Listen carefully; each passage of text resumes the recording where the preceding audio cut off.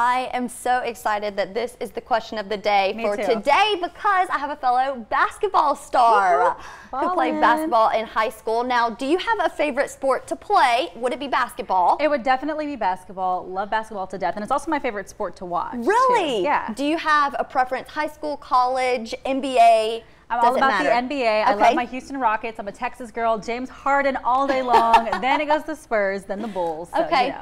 I love to watch any sport where I have some sort of connection, whether you know some of the coaches, know some of the players. I love being on the sidelines for game of the week. It gets your adrenaline pumping. rushing. Yeah. In my opinion, watching sports, because it's so unpredictable, that's what makes it so exciting. And then I love agree. how we mentioned in the intro, even table tennis. I don't know if you've watched, they have table tennis in the Olympics and badminton. There are things that I didn't even know that I would enjoy watching.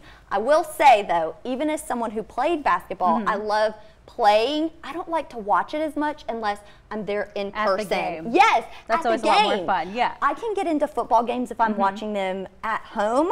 Basketball games, unless it's the finals, I loved seeing LeBron and Stephen Curry go in head to head in the finals. Definitely. But just like regular season games, I feel bad. I feel like a hater, but I'm not as much of a fan. Okay. You like to play. I like to play and I like to be there. So here along the Gulf Coast, everyone is an Alabama or an Auburn fan. Have you made your choice, Zora, from Texas? Oh, you have to make all a choice. The way. Hook 'em horns. Only Texas UT. through Oh and through. no! Sorry, oh, Alabama. No. Texas through and through. We'll see how the Longhorns do this year. Roll Tide. All right. Well, thank you so much for watching. Have a great weekend, everyone. Thanks for coming in, Zora. We loved having you. Thank you for having me. Bye, guys. See you Monday.